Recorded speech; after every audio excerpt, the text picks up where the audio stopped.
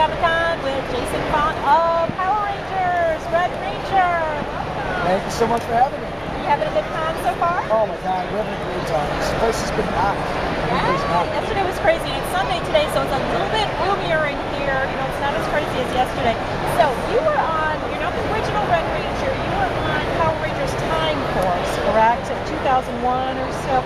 Tell us a little bit about that experience. How did you get that job? You know what? It was really an audition that went well.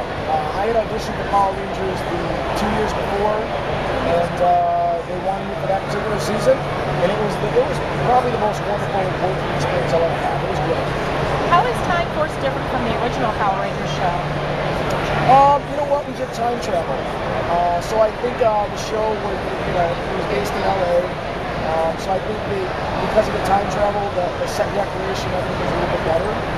And they made some great improvements from how they did the original show to them. So it was good. Did you feel like you were influenced at all by the actor who was Austin St. John, who played the original Red Ranger? I went back and I watched some of the older episodes just to get a feel for the show. But I didn't want to watch too much because I wanted to have it. Right. To draw your distinction with that. Now, I understand that you almost became a professional baseball player. Tell us about that. What happened? You know what? I played college baseball and I played pro league briefly. And eventually I got released. I guess I was too old at 22, so that's when I moved out to LA.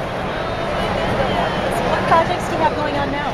Well, I'm going to film Power Rangers back in New Zealand Wednesday. So I'm going to I'll be back on the show, the BRBglobal show. So I'll be in New Zealand for the next 5 years. How many of these kind of shows do you do in a year typically? I just started doing them. But So this year I'll be in Pensacola, Florida, Orlando, Florida. Then I go to Uruguay and Argentina. So I'm starting to do some international stuff. So it'll be pretty fun.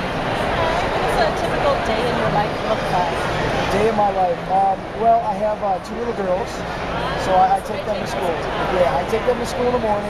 I get to be dad in the morning, and then it just depends on if I'm filming. I do a lot of modeling work in LA. So if I'm not working on set, which is a long day, I'll try to spend as much daddy time because when I'm gone like this, I'm gone. And then of course I work out all the time. Yes, you have to. Yeah. Okay, well, thank you so much. My pleasure, guys. My pleasure. Okay. Thank you, Jason.